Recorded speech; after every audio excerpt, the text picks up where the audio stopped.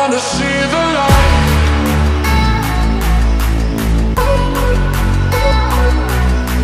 I wanna see the light. I wanna see the light.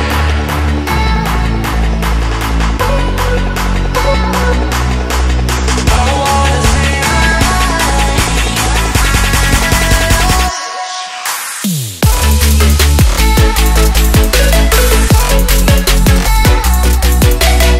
Brew day!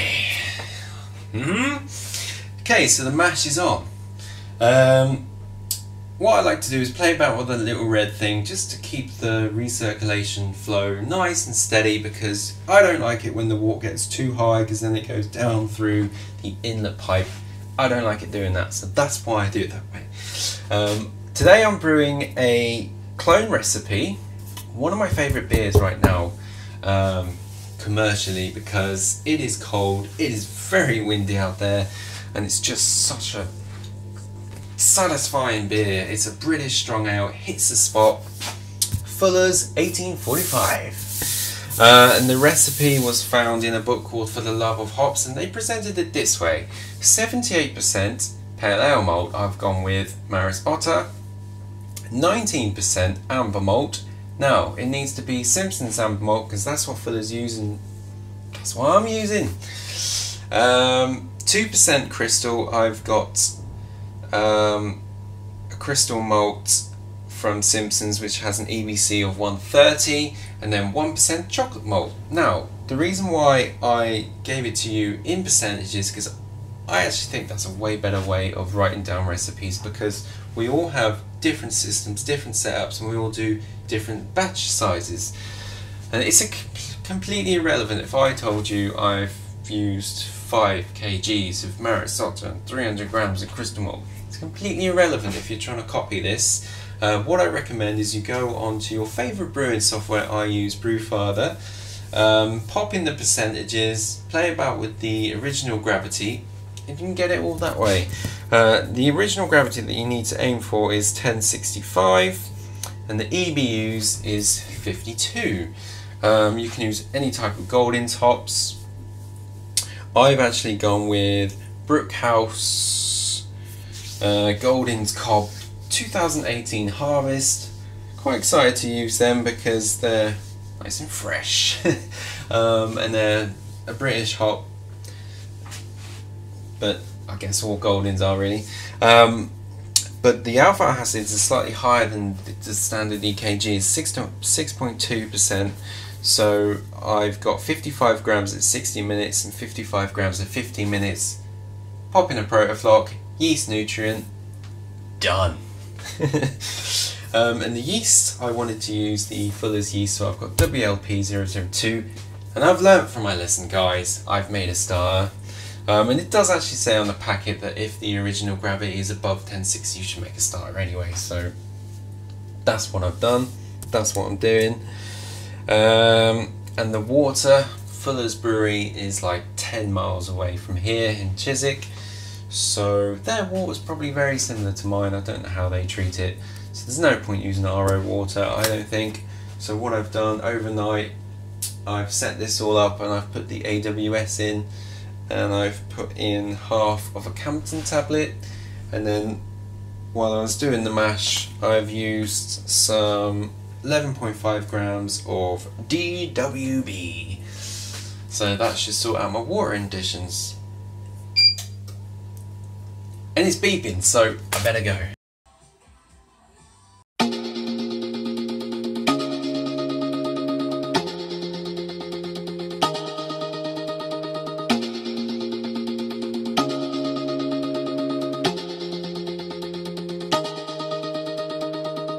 Don't want to mislead, this is all you need.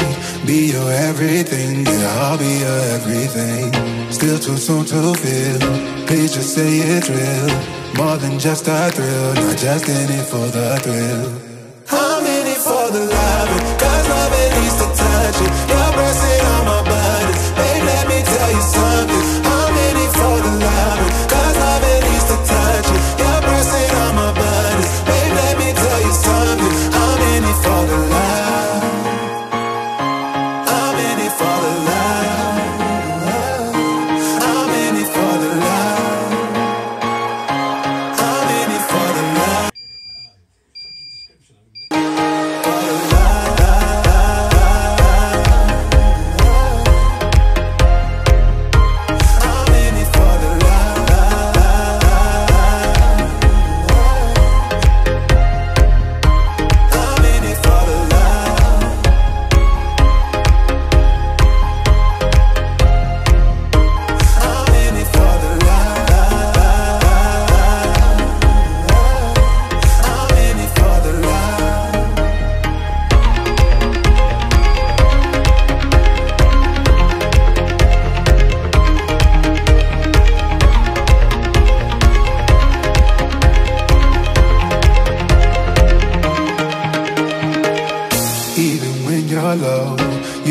let me know.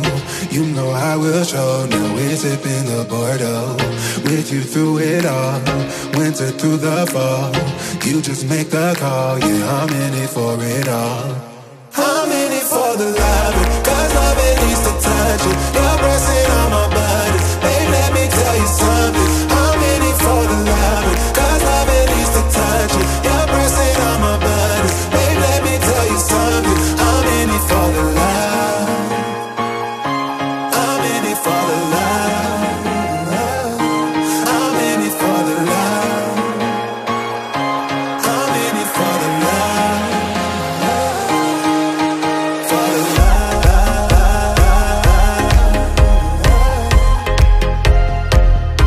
I'm in it for the love.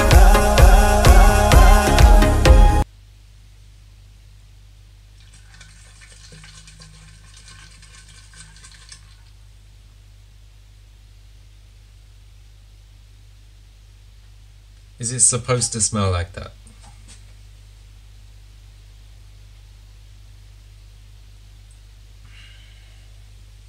I know Dr. Han says always taste your yeast starters.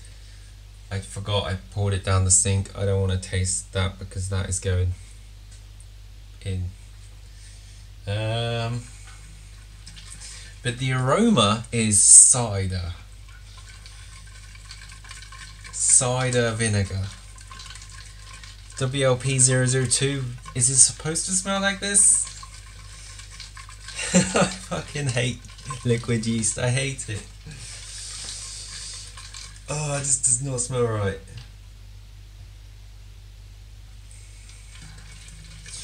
Oh man. So as for the brew day, everything went perfectly fine. Everything went perfect. Mash efficiency 75%.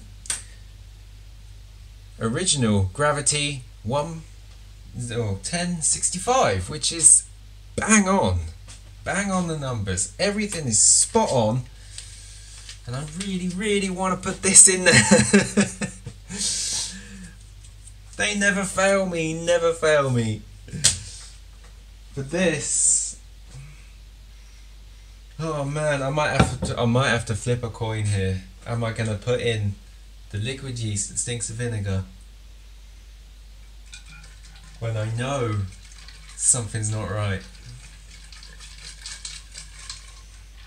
Or am I gonna go with the SO4? Fuck. Oh man.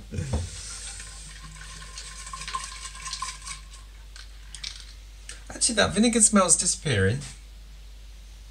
It might have been an initial something. Those of you that know are just screaming, oh, just chuck it in. Okay, I'm gonna do it.